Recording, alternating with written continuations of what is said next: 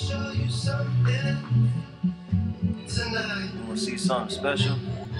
Life of the party. Jae Coasting. Man with Jimmy in the back. You know how we do. Rockstar life. Life of the party here with Jae Coasting. Jay, you got any words for the party? Always the rock of the party, my nigga. Rockstar life. Alright, so Jay, tell us a little bit about you, where you from, how you heard about Life of the Party. Man, I'm from the Bronx, New York. You know what I'm saying? I'm out here with the homies, Life of the Parties and all that. And I heard about them socially, but got a couple people that, you know, small world. Networking is everything. That's true, networking is everything. So when why did you start making music, Jay? I mean, I've had a passion for music from as early as I can remember. Like, I remember getting suspended for school for writing like crazy poems, and people was like, "Yo, the kids is wildin'."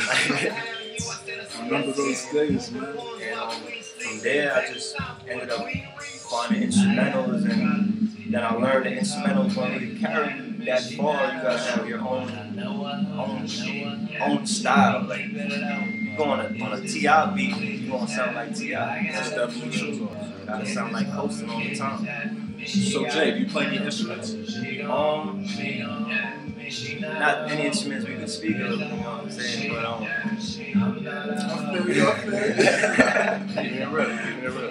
Alright, so what was the first song you ever wrote, and what is the first song you ever recorded? First song I ever wrote, I was in Martha's Vineyard, 2006. It was called Satellite. I had actually ran into a piano player from Boston, and she just put out a melody, and I started writing a whole Satellite song, like, I wanna be with you high up like satellite, some wild shit. First song I recorded was with my homie HG Locks from the Honey Gang Camp. It's called I'm Sorry. You can check that out on YouTube page and all that. Honey Gang Music with a Z. I'm Sorry. That was the old camera we on.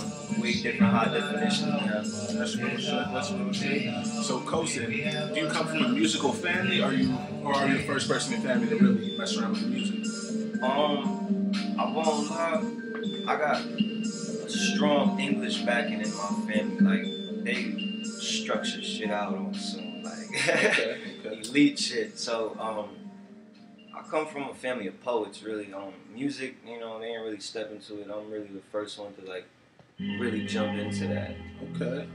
That's good. That's always good to hear. You gotta be an innovator. So Jay, what famous musicians or rappers do you draw inspiration from? I won't lie, I'm a huge Kanye fan. Okay. I got respect for Drake. I got respect for Definitely respect those two choices right there. Yeah. But on the whole, I listen to everything. Like, one day you may catch me listening to Amy Winehouse. Next day I'm listening to Slipknot. Like, you know what I'm saying? Like, it's just so you can say that you basically draw your inspiration from all types of music. Yeah, because if you single yourself out, you're going to have one lane. And we live in a world where you can conquer multiple lanes. You know what I'm saying? That's really good. You got to be open to it. Have you ever been in like any competition, like music-wise? You don't feel there's any real competition? I mean, realistically, as a man, the only competition you should have is with yourself. I respect that. Because, like, if I were to say, yo, I'm going to be better than Drake, I'm going to be watching Drake instead of myself. You know what I'm saying? And I take that with my game too. Like, a lot of songs try to sound like nobody else. AC Hanson don't try to sound like nobody else. You just focus on you. And that's the problem you have in the game right now. Everybody wants to be a trapper, and everybody wants to be Kanye. Everybody just write everybody's style, but like the original. Facts. Million people got that Migos flow. Yeah. About how long and how often would you say like practice your work, like go over your lyrics and everything? Every day. If I'm not in the lab, I got headphones. That's my lab. So whether it's I'm listening to beats fresh from the producers, or I got some recorder I need to fix up, I'm listening to myself all day. So It's a non-stop practice. Okay. So what about performances? You ever performed in public before? Do you get nervous when you do that? I'm not the nervous type, because aside from music, I do acting for Red City with Jason Blackbros. So there's no real need to be shy. Like, it's just, you gotta conquer that death, you know what I'm saying? And move from there. So tell us a little bit more about your acting. Have you been in any movies or TV shows? Tell us what you've done. I've been in about 4 or 5 short films with Jason. Okay. Black Rose. One of them was a 20-minute film with starring H.G. Handsome. I was the co-star. I've done vampire short films, silent short films. I played a soul. You know what I'm saying? Just walking around, people not noticing me, and I walked into a room and I was dead, and I had to act off that. And, you know, some people were like, nah, nigga, you see yourself dead, you going. You know what I'm saying? Alright, so you're the multi-talented Jae Coasting. I like that. So what about some of these young cats that's starting to come up in the game? Like, what advice would you give them, like, to go towards the haters, telling them not to go towards music and all that? I mean, if your mom tell you don't do music, you should probably listen to your mom. But if you got haters, you're doing something right. That's true. That's very true. Yeah, like, Alright, so what kind of exercises or practices do you do to make sure that you stay on top of your rap game? One major thing I do is I gotta stay current. So a couple years ago, people weren't saying lit.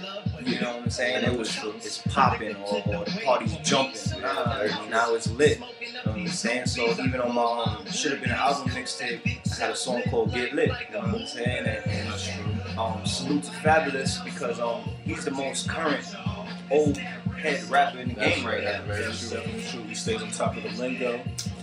Alright, Jae. How do you handle mistakes that you make while you're performing?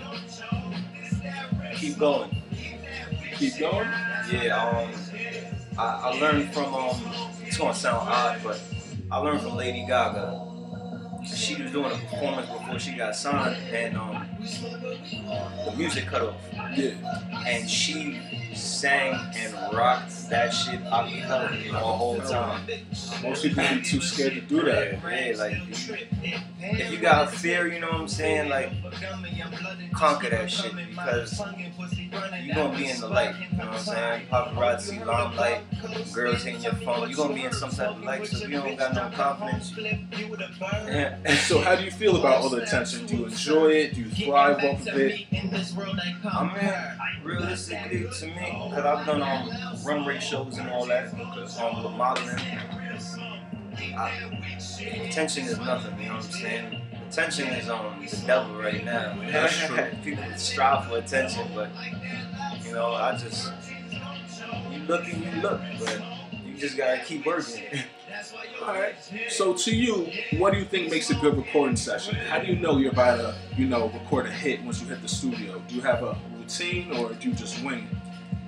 For me, I get that feeling inside. Like, my heart get a little fast paced and my heart beats slow, you know what I'm saying? My heart start, I'm like, oh yeah? Alright, so we're gonna keep running with this. And I just feel it, like, yeah. And then I'll come out the lab and my engineer's like, you the fucking man. So, I got a lot of heat coming. So, like, artists, like, what would be your top 2 artists that you would like to make a collab with if you could? Signed or unsigned? Both. Unsigned, I would love to do a track with Trey Pizzy right now. My homie Locks, he did Gangbang 2.0 with him. That was huge. Another artist I would love to work with unsigned right now, probably Japan, out of the 80s side camp as well. And that's just because their drive is just phenomenal. Like, it's bigger than flags and colors. It's about music. More than that. Yeah, once you put them flags down and your face is your flag, you can collab with anybody. On a different note, for the sound artists, I mean, Kanye would be a great feat, but I feel like long term we're gonna clash because creativity-wise. But I feel like Wiz Khalifa would be a good move, and I'm a big fan of singers, so I would love to do like a Chris Brown feat. Feel good music, yeah. So would you say Kanye and Chris Brown are your two favorite artists right now? Yeah, Kanye. Kanye, Chris Brown. I really love what Fetty Wap is doing for the tri-state area. I would love to do another like hardcore. AG Locks or Honey Gang in general did a song with him called My Niggas. That song, once it takes off, that's gonna take off. But that's another stuff. Yeah, you look forward to hearing that. Hope you all too. Okay, so Jay, I heard you talking a little bit about culture before. So tell us a little bit about like you and your background. Where are you from? I was born in West Virginia, but moved up here when I was 4, Bronx, New York. My mother's from England, whole Jamaican and Trini side in her. Okay. Other than that, I'm mixed up. Like, people don't know what I am. I've heard Arabic, I've heard I'm from Sudan, I've heard I'm Dominican, but I'm really just a yachty, just American. You already know. Okay, so you think living in West Virginia and moving to the Bronx impacted your music? I was young at the time. I mean, it definitely played a big part in my music because it's a different lifestyle. Okay. Down there, it's West Virginia is actually one of the poorest states in the country. So my life would have been a lot different. You know what I'm saying? I wouldn't have to be fly every day. That's true. Like New York, you go to school not fly. You already know what's coming. All day, pure jokes. Get cut. All right, so you were in New York about at what age? 4. You were at 4. So I know in middle school and in high school you're probably making beats on the cafeteria table, engaging in ciphers. Tell us a little bit about your high school experience. High school, I went to Cardinal Spellman in the Bronx, right there in Baychester. And it's about a mile walk from 241st to that school. And shout out to my brother Jamel, AGM Smooth. He would rap from we hit the corner straight to school. That's crazy. And at the time I was like, yo, bro, shut the fuck up. You know what I'm saying? And I didn't appreciate it at that time, but throughout the years, like we went to school all our lives, you know what I'm saying, from 1st grade all the way up. And I started rapping with him too, so we'd go bar for bar, 4 bars, 4 bars, 8 bars, 8 bars, and we would just walk and pick up girls. You know how that shit is. Living life. Yes, sir. Hey, so you think your neighborhood impacted your music? I heard you say something about you're not trying to be like all the artists that you hear on the radio today. Tell us how your music is different. My music is different because I don't like. I listen to music, but I don't use it as a key. Like, oh, Migos got this flow, I'ma use that flow. Fetty got this flow, I'ma try this flow. Nah, I stay true to me because end of the day, there's billions of people out there. So if billions of people out there and 1 million people like this guy, why you can't get your own million? That's true. Be Jae Coasting, don't be Migos. Hey, you never know. Alright, so Jay, I see you're trying to, expand with your music, go farther. You're not just trying to be a rapper, you want to be an artist. What do you think is the difference between an artist and a musician? Well, a musician can be solidified to one instrument, one sound. A lot of times they may not dabble in more than one thing. They just get paid to be a musician for that. You know what I'm saying? That's why a musician plays a part in an orchestra. You know what I'm saying? But an artist can lead the orchestra. That is true. That artist can say, yo, I can play that guitar, I can play that piano, I can sing, I can harmonize, I can rap. Whatever you want to do, I can do that. You know what I'm saying? So it's just, that's a big difference, man. A lot of people settle. Like, I'm not willing to settle. Like, I see something, I'm going to go conquer it. Okay. So what do you see as your goals for the next 1 to 3 years? Like, what's one thing that you want to make sure you accomplish from now till then? Realistically, I just want to go on tour globally. Like shows that are around here, that's cool and all that. But me personally, like I want them Great British pounds. I want to cash in euros. I want to see the world. So you know, some people chase a fame that's right here when your fame could be worldwide, but you sell it to just be here in one spot. Yeah, it's the realest thing. All right, this is Life of the Party here with Jae Coasting. You already know. Life of the Party here with Jae Coasting. All right, Jay, we got something here for you. Yeah. All right, we got a question for you though. What's up, man? Are you the life of the party? Bring the life of the party. So I went ahead, open that up for me. Rip that bitch open, man.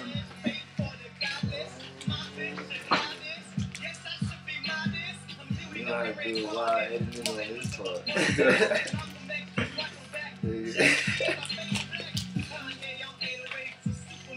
Yo, I'm trying. I don't even know what you had. I don't know how I got it. Thank you, yo. Shit, they don't mean that to switch over.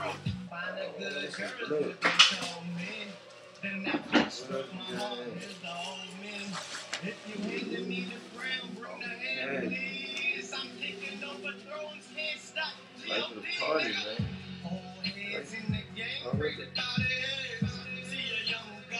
See that, dog? Life of the party, dog. Know that. All day. Just know that. Just coasting. Life of the Party, signing out.